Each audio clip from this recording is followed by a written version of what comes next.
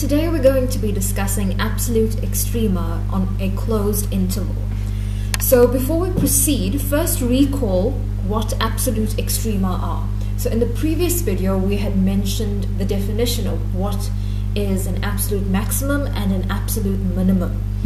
So recall that a function f has an absolute maximum. So I've just used shorthand there. So it has an absolute maximum at some point a if the following is satisfied. If f at a is greater than or equal to f at x for all x in the domain of the function f. And similarly, f has an absolute minimum at x equals to a if we have that f at a is less than or equal to f at x for all x values in the domain of your function f. Now the extreme value theorem, which I have stated here, is actually a result which tells us under which conditions we will be able to find the absolute maximum and absolute minimum. And those conditions are that the function must be continuous on a closed interval. So recall the definition of continuous. We had covered a section on this.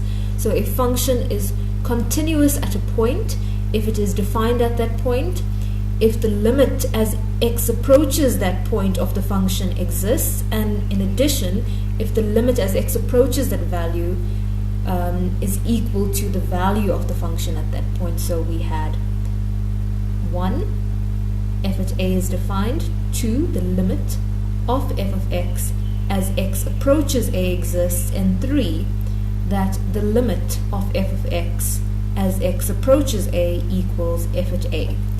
So that is the definition of continuity at a point, but now we're talking about continuity on a closed interval.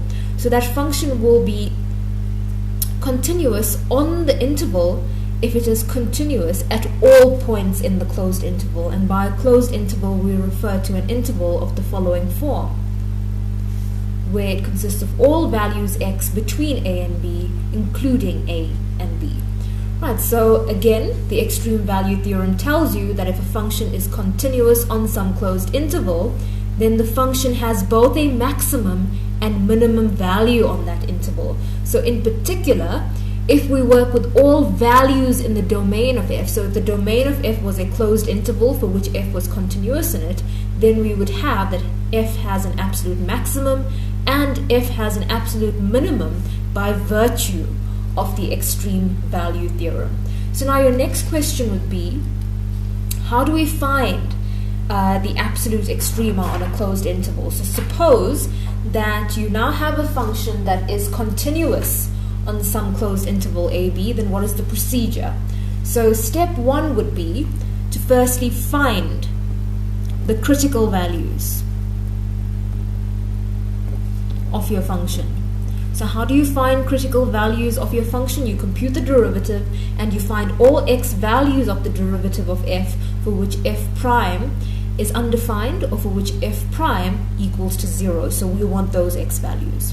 Right, next, step 2. Once you found the critical values, what do you then need to do? You then evaluate f, so your original function f of x, at the critical values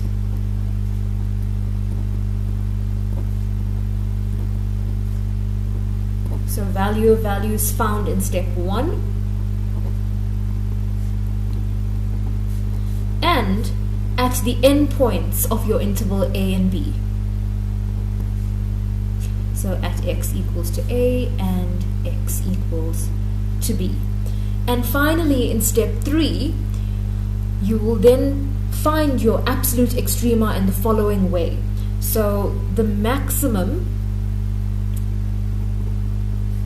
the absolute maximum of your function f is the highest value obtained in step 2,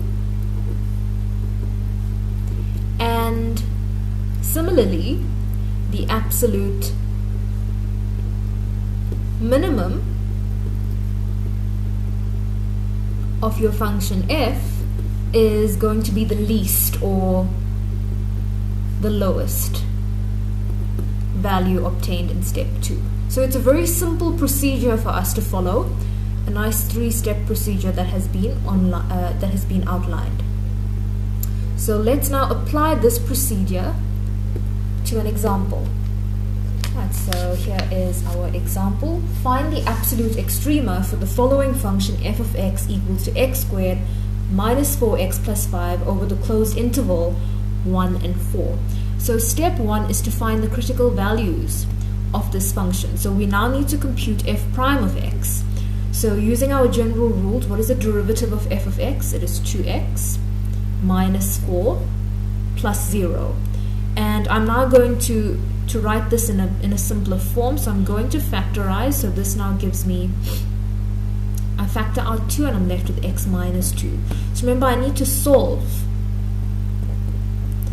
f prime of x equals to 0.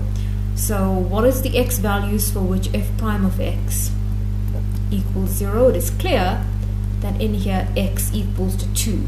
So that means x equals to 2 is a critical value. In addition, was f prime of x undefined for any x values? Clearly not, because f prime of x was a polynomial.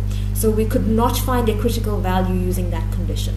So that means the only critical value of the function f is x equals to 2. Right, step 2, moving on. We now need to evaluate f of x at each critical value and at the endpoints of that closed interval. So we need to find out what is f at 2, what is f at 1, and what is f at 4. Right, so substituting that into the original function, plugging in 2, that's 2 squared minus 8 plus 5, we get a value of 1. Right, and substituting in x equals to 1, that's 1 minus 4 plus 5, I get a value of 2. And then finally substituting in x equals to 4 into that, 4 squared 16 minus 16 plus 5 gives me a value of 5. So that's step 2 complete. And then in step 3, the highest value amongst all of the values obtained in step 2 is going to be your absolute maximum.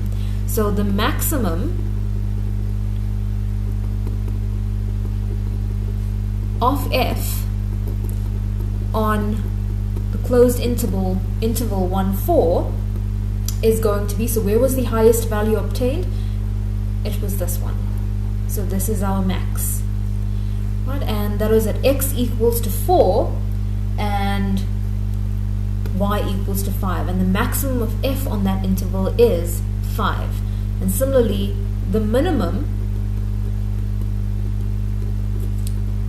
of our function f on the closed interval 1, 4 is the lowest amongst those that was obtained in step 2, and this was the lowest, so this is the min, and so it is 1. Right, and so that is how you would use your 3-step procedure in order to find extrema for functions that were continuous on closed intervals.